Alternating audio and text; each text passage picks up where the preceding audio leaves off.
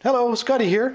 In the following video, I'm going to show you how I build my screen bottom floors for my hives. And now this floor is set up to work with my brood boxes, which are 16 and 5/8. And I did have a couple guys inquire about that. It was causing a little confusion, I guess. So I thought I would shoot new beginnings for most of my videos to do with the hives, and try and clear that up a little bit. If you're curious as to why I use 16 and 5/8 and how I arrived at that number, if you go watch the video on building the brood box, I explain it in great length there. Now, like I say, I have been re-uploading several videos, and most of them I'm including drawings at the end. Well, unfortunately for this one, I don't have drawings. Reason for that is I actually plan to change it. There's a couple things about it that I'm not real happy with, and I think I can make it better. I don't know if I'm going to get a chance to do that this winter, but if I do, I will try to add drawings to that video. If you do decide to build this, I'm sure I've got all the dimensions in the video, but you should probably measure your own equipment, and you may have to change it just slightly to make it work with your own equipment. So I think that's all I need to say. Like I said, this is a video I shot last year. It's a re-upload. Just want you to be aware that the 16 and 5/8 might not work with your equipment. So you'll have to sort that out.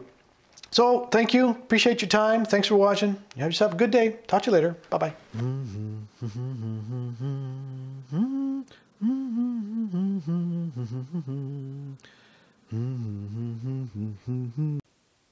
Hello, Scotty here. Today I want to talk about my screen bottom boards that I make for my colonies. You may have seen them in some of the other videos, and today I thought I'd just show you how I put these together. There's an awful lot of pieces to them. I think I had never really counted them before, but I think there's about 15 or 16 parts. Maybe more than some people want to get into. Whatever, you'll have to make that decision yourself. They're not overly hard to make. There is just an awful lot of parts to it. Couple of features that it has that I like. It's got a nice landing board for the bees. I put a built-in entrance reducer on it. That entrance you see there is 3/8 by about 3.5, 4 inches. I run that year round, and I run some pretty strong colonies. I have an upper entrance that's 3/8 by 1 inch. I think I might increase that, but not huge entrances. I don't have an issue. I have strong colonies. Sometimes in the middle of the afternoon, maybe you see a bit of a traffic jam, but the mice don't get in that. I don't have issues with robbing, at least not much issues. I'm not saying that I never have issues, but it's not really a big problem. So I like that. It's got that. It's got screen bottom board.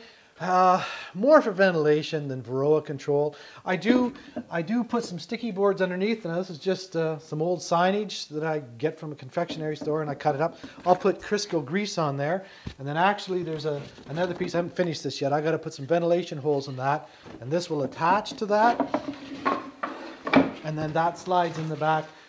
This is new. I didn't do this on my original ones. This would just be open, lots of ventilation.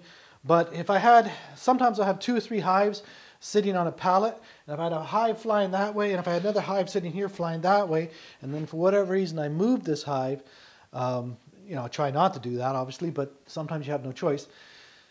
The flight bees from this colony come and tend to end up in here, so I've been wanting to do something, and actually we were away this winter down to the American Bee Federation conference, and I saw some commercial available floors. They didn't have a solid bottom. They had a piece that slid in a little track, but they had a little piece that was attached to that, and I got looking at that and I thought, geez, I can do that. So anyway, this is something I'm going to add. I have to finish this, but I'll do that later.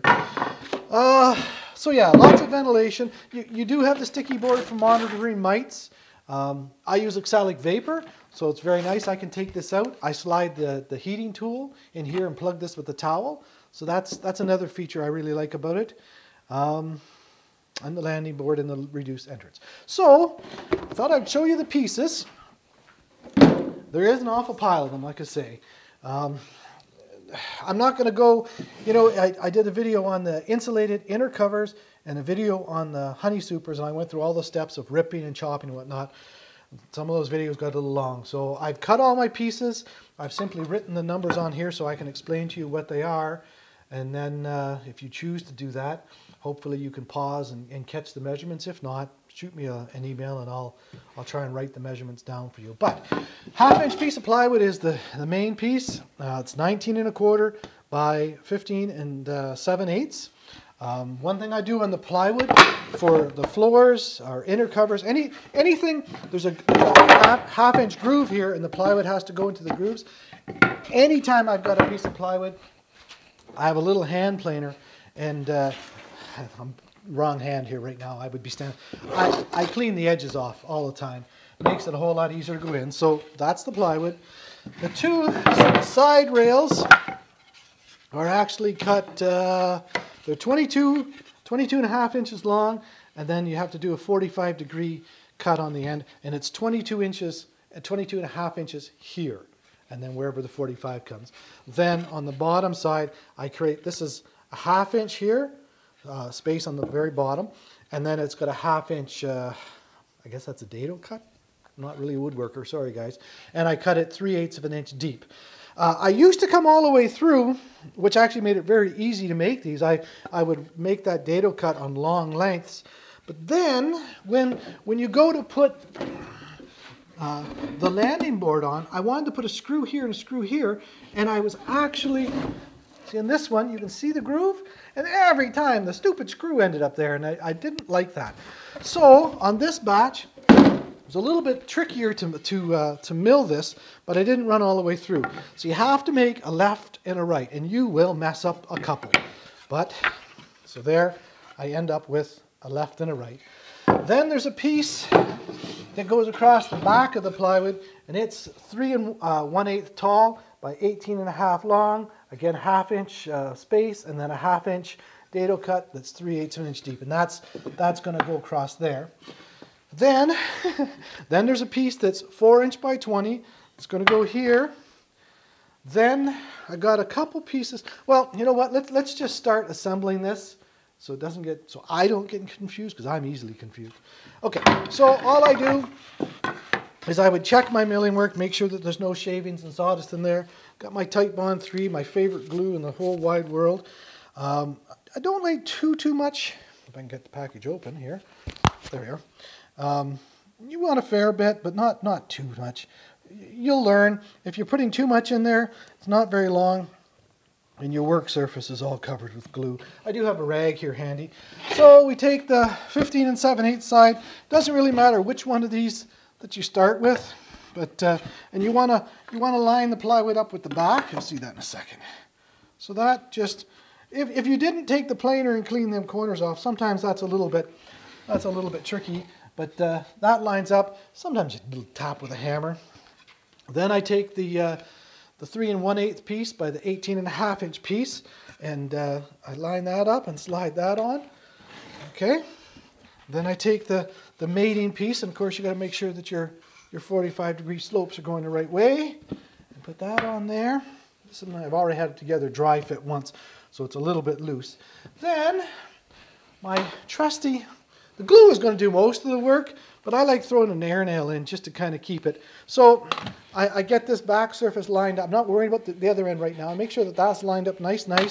The idea with this is you can't be tilted one way. You got to get it straight, or else I think I have like 1.5 inch brad nails in here right now.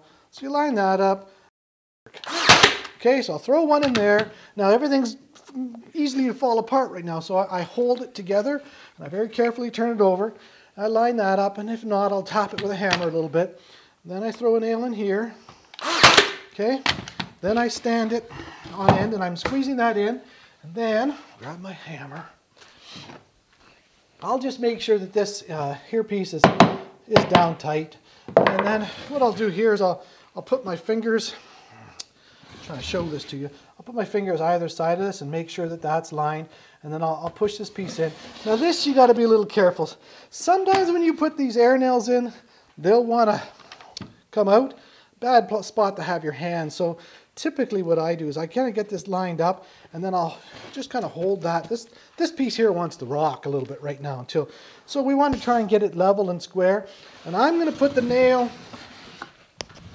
I'm going to put the nail on this side first, and just as I go to nail, I'm going to get my fingers out of there, okay? So I look around the other side. I want to get the nail in the center of that board, okay? So if you're not trying to filament, it's a whole lot easier. So I'll get that lined up. I'm looking here, I'm making sure that this is square. Then I look around the other side, and I get that lined up. And then, like I say, I pull my fingers back, and I got my fingers back out of the way of that one. Then I'll spin it around. Same thing. There's a wee bit of a movement here, so I'm trying to get this so that this surface is nice and smooth. And it's not hard to do, but you just got to make sure that when you go to put the air nail in there, that you get your hand out of the way. And for some reason, the other side isn't as tight as I'd like, so I'm going to put another one there. All right, that is actually the hardest part. Once you get those lined up, now there's only a couple little air nails in there. You start getting too rough with this, it's going to come apart on you. So you want to be, just treat it, careful. Now the next piece to go on is the 4x20 piece, and it's going to line right up with the top here. I got a little wee bit of a burr there. That's good. Okay, so that's going to line up there and there. What I do now is I'll lay a bead of glue just in these first 3 or 4 inches. Then I'll lay a bead of glue across this here piece and here. All right, so I've glued it here. Now I'll just carefully put this piece on. And like I said, I'm not worried about where it is back there. I'm just trying to line up so that the very, very front edge of this board is lined up with the top of that. And of course this way as well. Then I'll just kind of gently hold it. Again, because of the glue, the thing wants to slide around, so you have to be a little bit careful here. And I'm going to throw a couple nails on this side. And I'll usually put in one and then I check because it'll want to walk a little wee bit. So you just kind of check. Maybe I'll even put one there. Once you have 2, it's not going to go anywhere. One there, one over here. Now this board here, I'll try and put 2 or 3. And you learn how to do it. You're trying to get the nail into the center of that. Okay, so then the next thing I'm going to put on is the landing board. Now this piece is 20 inches long by 6 inches, and then I created 2 45s. Usually what I do is I get to this point, I'll take a couple of scraps, and you got to adjust your saw. You adjust the fence, you got the blade on a 45. Sometimes you got to fine tune that a little bit so that it's going to sit on. Now it's going to stick up. Hopefully the camera will see that. It sticks up above, but I want it to sit level on the table. I want it to be tight here. And reasonably tight to that, and then we'll take the planer and we'll clean that off. Yeah, I just look at that, make sure it's all good, and it is. So then what I do, like I say, if you had to, the first time I did it, I adjusted the saw 2 or 3 times till I got the pieces the way I want them, but that's basically what you're after. Then again, we take some glue. Glue is what holds it. Well, I'm going to put some screws in this one as well. Across there, and then up this side too. So those 3 surfaces are got a reasonable bead of glue. I set it back down on my work table. I'm using my fingers on both sides to line that piece up back and forth. And then usually I just pull it up in there, and the 2 45s usually close. I'll hold that very carefully, and I just put 1 nail on each side for now. And again, you're trying to get in there, and then lots of times I'll put a couple here on the top. Now here on the top, you got to bring the gun down so that you're getting the nail into that. What I do next, these are the next pieces. I have a couple blocks of wood there that are just clamped to the table. I think I threw an air nail in there. That just gives me something to work up against. I can push against that. Now I have a number 6 Robinson bit and some number 6 by 2 inch Robinson screws, and I'm going to put 4 screws in. I like to try and put the bottom one in first, because that, in case there is a little bit of a gap there, it'll pull it in. And you can see, the camera won't pick it up, but the glue oozed out there. It pulled it in nice and tight. I'll do the same thing on the other side. Just get it started slow.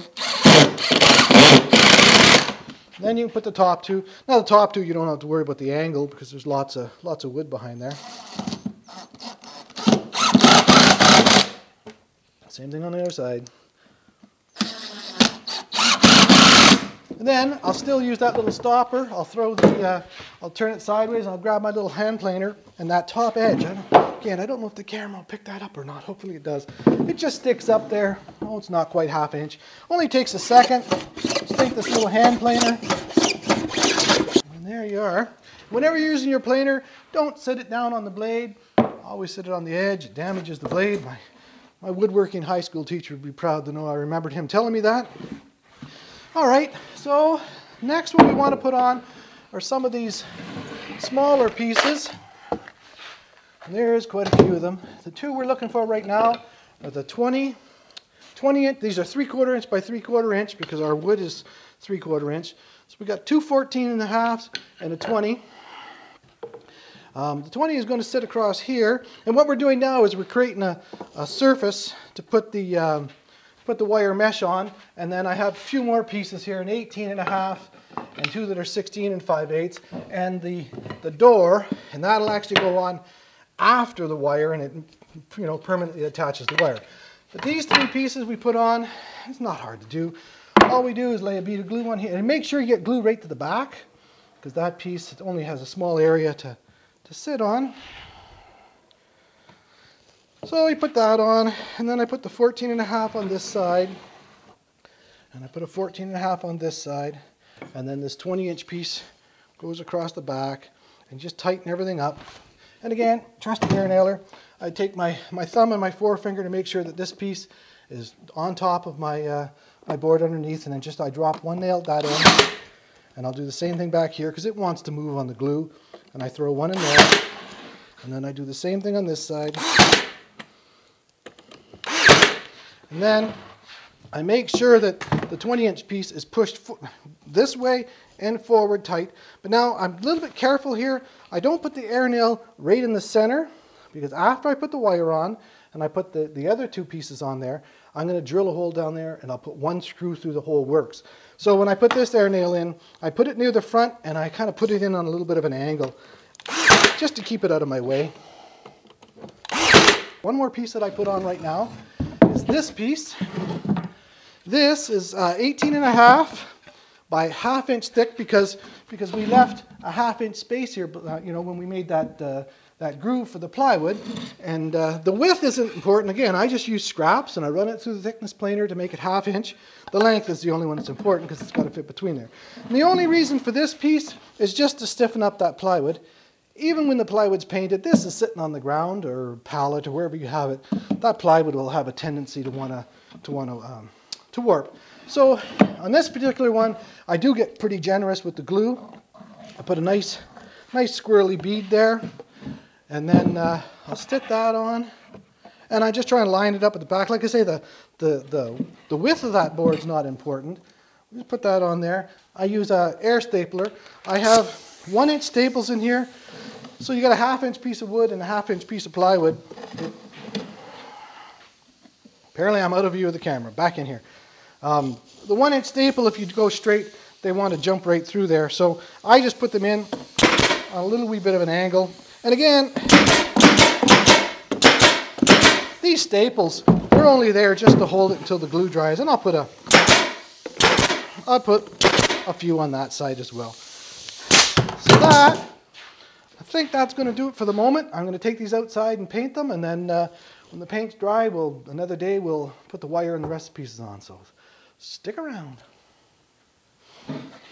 All right, so I got these outside the other day and I got the inside painted. So today we can finally finish assembling these. And the main thing here is we've got to get the screen on. Now my rolls are 4 feet, so I cut it, the screen is cut 19.5 by 16 because the roll's 4 feet. If I cut it 19.5, I actually get 3 pieces that just work out perfectly. All I do here is I kind of try and center it back and forth, and I look how much coverage I have here and I try and get a similar amount there. I'm not too worried about the front. So I just kind of line that all up. Now the only thing I try to do, our entrance is going to be here, and the bees are coming across this wire. So at this very front point, I try to get it stapled down, and I start there and I work my way out because quite often you get puckers. So I really try to get the front staple down, and I do kind of keep an eye on the rest of it. And then there's going to be some wood that goes on here, so I don't worry too much. Just put a few, again, like I said, this one here actually does have a few good puckers. You just try and get it your best you can. And then we've got 3 pieces. The 2 side pieces are 16 5/8, and of course that's the width of our brood box, so that's why that's that. And then between them I have a piece that's 18.5 inches. So all I do here is I do lay a reasonable bead of glue along here, because it is going to be squishing down on top of that screen, and across the back and up the side. And then of course I need my trusty little air nailer. Now, I'm not sure if the camera will see this or not. This back piece comes out and sits on top of this board, and this piece butts up to it. So this piece is actually going to overlap that, and then I'm going to put a screw in there. That makes this back corner reasonably strong. So I just use my fingers, and I try and line that edge up as best I can, and I try and line this back up. And then once I have it where I think I want it, I just throw a couple air nails in there. The glue is going to do most of it, but I will throw a few in there. Then the 18.5 one, I butt up to this one. And again, I try and line it up on the back. Takes a minute maybe, and squish that screen down. Sometimes you might have to clamp it, but very rarely. Then I throw a couple air nails in here. One in each end first. And usually one in the center. I'm happy with that. Then I take the other 16 5/8 piece, and I'm going to butt up to this one. Like I say, this is what the brood box is actually going to sit on. And then I throw a couple nails here, or a few. Then what I do is I want to put some number 6 screws down through these corners. So I have a 3 32" drill bit, because you need a drill bit that's a little bit smaller than the screw. And because these pieces are only 3/4 by 3/4, if you don't drill a pilot hole, you can almost be certain that it's going to split it on you. So I've got my number 6 by 2, and I got number 1, the green Robinson driver. It really squishes that down good.